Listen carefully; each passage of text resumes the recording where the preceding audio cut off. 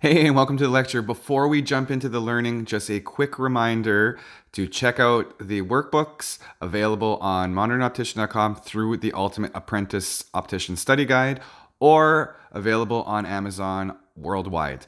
It's the best way to accompany this lecture so that you can fill in the blanks, label the diagrams, do everything all concurrently, and elevate your training to the next level. All the links to the workbooks and the website are all in the description down below, so make sure to check it out. Other than that, enjoy today's lesson. All right, here we go. Time to talk about the extraocular muscles. So, to this point, we've talked about lots of things about ocular anatomy. We've talked about the structures of the globe itself. We've talked about a little bit of the adnexa, the parts surrounding the eye ball itself. We talked about the lids, the lashes. We've talked about a few of those other things.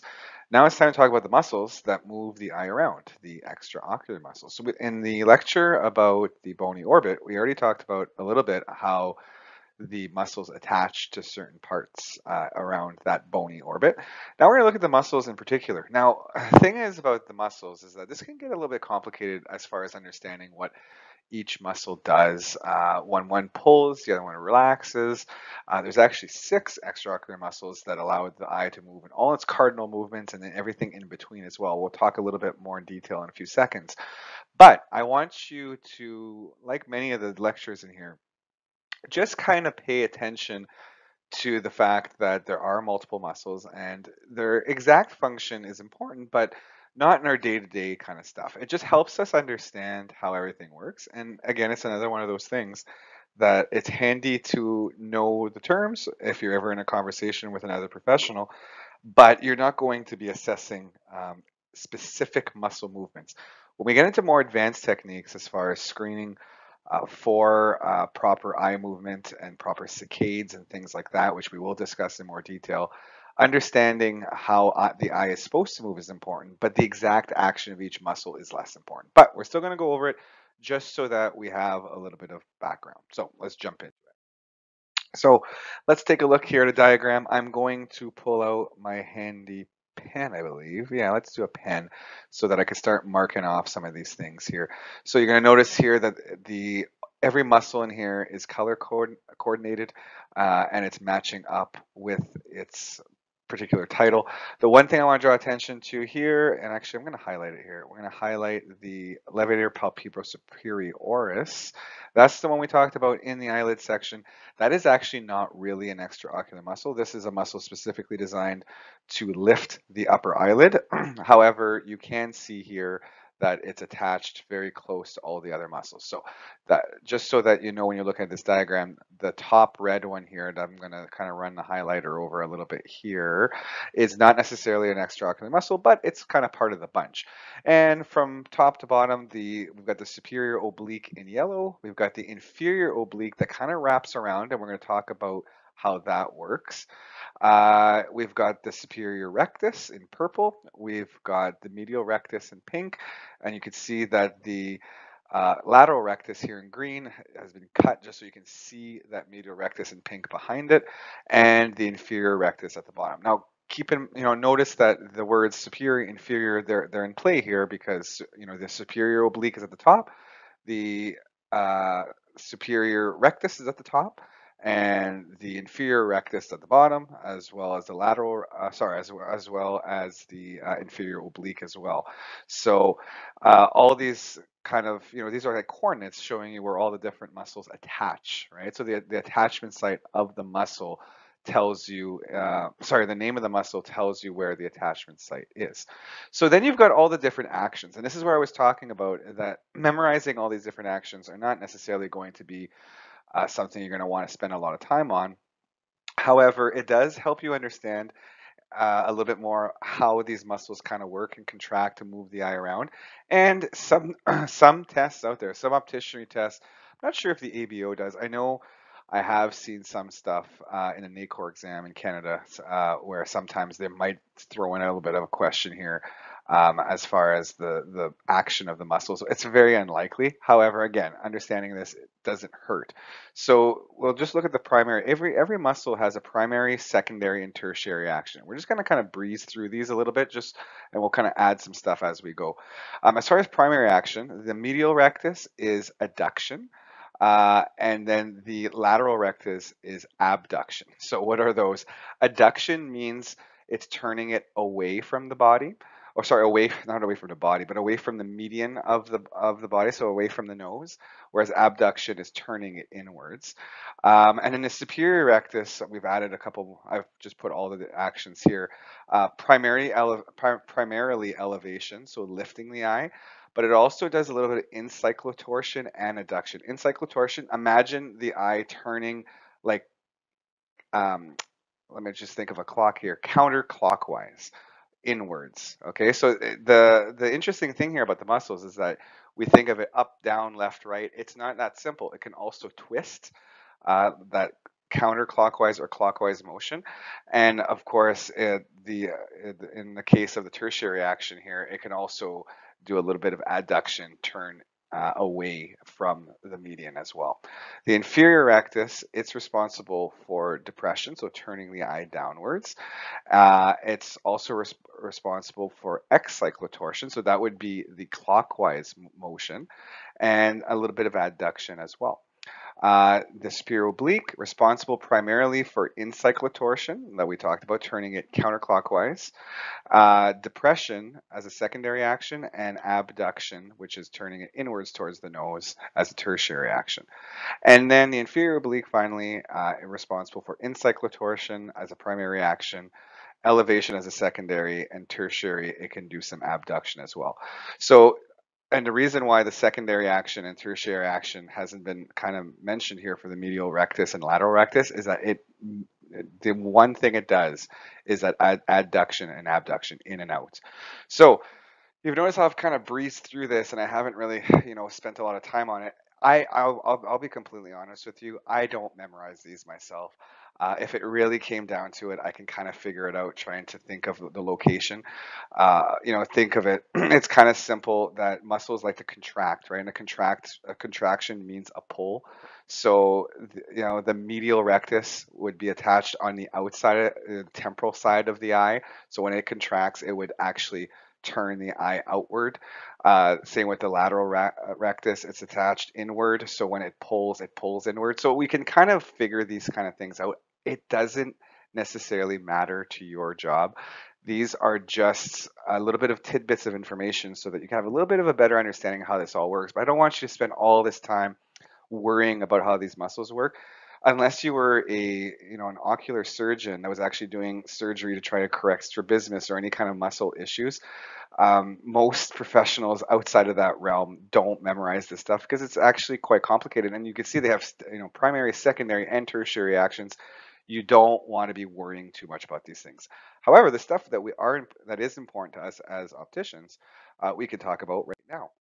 So first, the four rectus muscles, they have their origin at the back of the orbit in a fibrous ring called the annulus of Zinn. These are more like catchwords, right? Because you'll hear these things and then you have a bit of an understanding of what that means. So just think that everything originates from one spot, well, the rectus muscles at least, and they're all at that annulus of Zinn. Now, the superior oblique muscle originates at the back of the orbit and then courses forward to a rigid cartilaginous, that's a hard word to say, right? Pulley. It's basically a pulley made of cartilage, and that's called the trochleus. So that's the one muscle that's a little bit unique as far as the others. It actually has a little bit of a pulley system, and that helps do its actions as well. Now, conjugate movements. These are the things I want you to really hone in on. Conjugate movements of the eye, they represent when the two eyes move in the same direction, while disjunctive movements occur when they move in the opposite. Okay, and there's only really one opposite movement, and I put it in parentheses here as convergence. Very unlikely, unless somebody has tremendous control over their eye muscles and they can do a cool party trick where they could turn their eyes outwards away from their nose. I guess the only other time that you would have a disjunctive movement is when you're coming back from convergence and moving the eyes back to a centered position. So that is another disjunctive movement. But just think when when the eyes move together, think of tracking an object. You've probably seen this during ocular assessments where the practitioner will ask, can you follow the pen, please? And they'll move the pen from the nose out to the outside of the body, back to the other side, and up and down. We're actually monitoring conjugate movements here through the cardinal positions, being up, down, left, and right, and all the way around. We're testing that the eyes are moving in conjunction, conjugate, right? And that there's no kind of like lapse there where one eye might take off over the other. And then when you bring the pen really close to the nose, the two eyes should be turning inwards towards each other, and that's a disjunctive movement. Now, initial clinical examination of the extraocular muscles involve observing the eyes through the six, and I mentioned it, cardinal movements, ensuring that they're smooth, complete, and equal. Okay, so up, down, left, right, in, and back out. Okay, so those are your six movements, and you want to make sure that we call those kind of like smooth pursuits, that the eye is going to pursue the target and it's going to go through all those different six movements, and it'll do it equally. And in the case where it's conjugate movements, the two eyes will follow it smoothly and at the same time equal and complete. And then when we move it close to the nose, they will have that disjunctive movement inwards, and then that disjunctive movement back outwards to being centered. Okay, so that's pretty much all I want you to know about the extraocular muscles. Now, let's talk again now about why this stuff is important to us, okay? So first, well, obviously the muscles move the eye.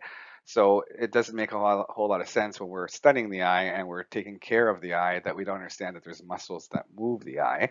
I want you to think of that when one pulls, the other one relaxes. Not that this is going to make you better at your job, but it just, that's where you start thinking of. It's not necessarily that if you're doing one movement and one muscle is acting, they're all kind of always acting, pulling and relaxing all in unison, and it makes for a really kind of interesting system. Now, eye misalignment can often be due to muscle dysfunction. So if you think about phorias and tropias, which we will discuss in more details, any kind of strabismus, any kind of misalignment of the eye, a lot of the times it's due to muscle imbalance. Either a muscle was not properly formed during developmental stages, or maybe there was a muscle injury. There's a lot of different reasons why. It could be neurological as well. However, in the case of kind of muscle imbalance, this can result in different types of strabismus or eye misalignment. So just whenever you see eye misalignment, the first thing that comes to mind is muscle imbalance or muscle dysfunction. And when you are, it's, very specifically for opticians, not that we're going to be necessarily every single client that we deal with, we're going to have them pass through the cardinal movements. However, I do sometimes do cardinal movements with certain patients if I find that there's something kind of funny going on. And it's not necessarily that I'm trying to diagnose them with some kind of issue. It's that I am trying to gather more information as far as what their ocular situation here is and how things are working.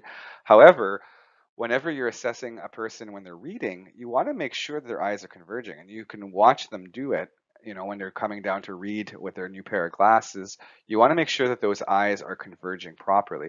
I actually have a specific example of a gentleman a few years ago that had an eye injury that he never disclosed. He had an eye injury, 30 years prior, which a blowout fracture actually, which we talked about in the lecture about the bony orbit, where the eye fell through at the bottom of the plate and they had to repair it, and it actually messed up one of his muscles. And when he came to converge, excuse me, one eye actually went in the opposite direction. Instead of converging, it would diverge. So he had a difficult time reading with a progressive lens, which we'll go into detail what is required of the visual system to actually function well with a progressive lens. But we actually had to make some major adjustments here to the way we corrected his vision, because when it came to read, he would actually get one eye that converged and the other one would diverge. So that's a very, very odd and specific example. But there are many patients that can struggle with convergence, and that can cause issues when you start using multifocal lenses and different things like that. So of all the different eye movements, I think the most important one for an optician for vision would be to monitor your patient's ability to converge properly. Um, that it'll help you as far as troubleshooting if you're ever having issues using multifocal lenses or anything like that. So that pretty much covers everything that I think you should know for about the extraocular muscles. Of course, this is one of those things that if it really interests you, you can dig a little bit deeper and you'd be well served to know more. But for the time being, I think we've hammered it so far. All right, let's move on to the next.